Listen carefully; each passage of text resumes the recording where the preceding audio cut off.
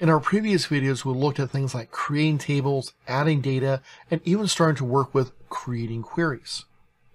But sometimes we need a little bit more advanced types of queries. Queries where we filter out information instead of displaying everything. Let's take a simple look at this where we have our query product info. I'm going to double click on it so I can see the results, and notice that it displays all my products even if they're discontinued. I don't want to display the discontinued products. So I'm going to go into my design view, and notice here I have my discontinued column. Now, discontinued is a yes/no field, but we're not going to put in yes and no. I'm going to put in false. I'm going to click on my datasheet view, and notice now I'm only showing 2 products. I'm not showing my discontinued one. That's because I filtered out anything where that said true. My criteria said this had to be false. So if you're not false, in this case true, you're not being displayed. So because these 2 products are not discontinued, it's displaying these 2. Now, I could have had hundreds of products with maybe a dozen that were discontinued, and it would continue to remove any of my discontinued ones, only showing me those that are currently active.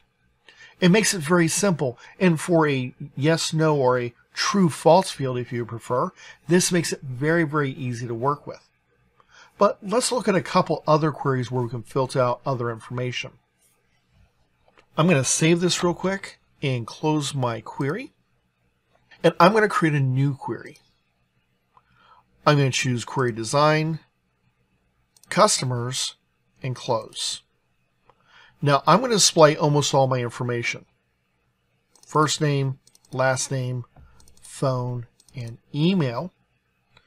I'm going to set a criteria where I want my first name to be Lance. So I'm going to type in Lance. And if I tab off that cell, notice that it puts quotes around it. Now Access uses double quotes. Most databases, when they look at a string, they put single quotes around them.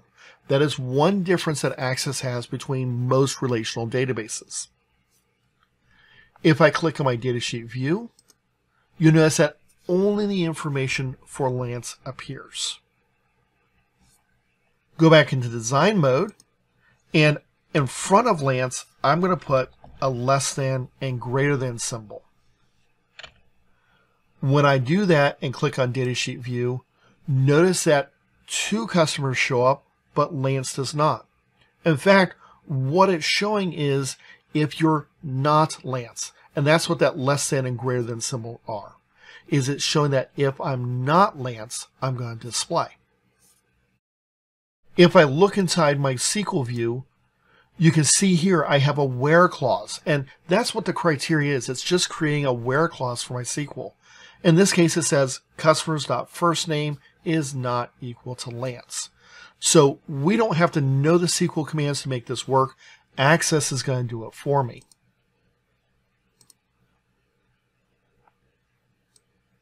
I'm going to remove my combination for Lance. And I'm going to look now in putting something in last name.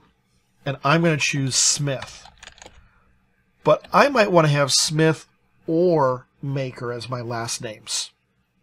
Well, in order to do an or, all I'm going to do is go to my cell immediately below my Smith criteria.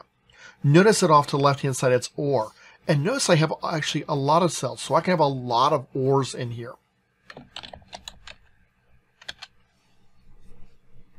And so if I come here and now view datasheet, it's going to display both Mary Smith and Lance Maker because both of those last names are matches. So very, very simple to work with. Let's look at another thing, and this is a pretty common thing that you're going to have. We're going to take out Smith and Maker. We're going to look at phone, and I'm going to say I want to find a wildcard. As long as it starts with this, I'm good. And so, for example, I might want to find everyone in the same area code. So if I put in area code 305 and click Run, notice that nothing shows up, and that's because it's looking for an exact match. We needed to find something that starts with 305. So I'm going to modify this just a little bit and put a star in between my 5 and my double quote. And notice now Lance Maker appears because his phone number starts with a 305. In SQL, this is a like command. If I come here to my SQL view, you'll notice it says where customers.phone like 305 star. Star is a wildcard, and so anything after that, it just has to start with it. I can make it so that my field ends with a value, starts with a value, or simply contains the value by putting the star in different locations. Beginning, end, or both. We typically don't have in the middle. That can cause some confusion. Some databases don't allow wildcards like that. Other relational databases are going to use a percentage sign for a wildcard instead of the star. This is vendor specific, and Access is one of the few that actually uses a star. But these are some real simple ways to filter out and create some queries. Now, you can also use things like greater than, less than, greater than or equal to, or less than or equal to. But I'm going to show you one more that's just a little bit different. I'm going to close this query window. I don't need to save it, so I'm going to click No. And I'm going to come over here to my invoice. Once again, I'm going to double click on it so I can see all my results. But I might want to look for only databases that have not been fulfilled. That is where date fulfilled is blank. So I'm going to go to Design View, come here to my date fulfilled, and under my criteria, I'm going to say is null. Notice that Access automatically capitalizes it for me. But now when I click View, it's only bringing up my invoice that has not been fulfilled. And if I have a large number of invoices, I could have potentially hundreds of invoices, maybe even thousands that have been created. I can run a simple query like this to find my unfulfilled ones and maybe figure out why is it not fulfilled. Are we waiting on a missed payment? Is a product been discontinued, out of stock, etc.?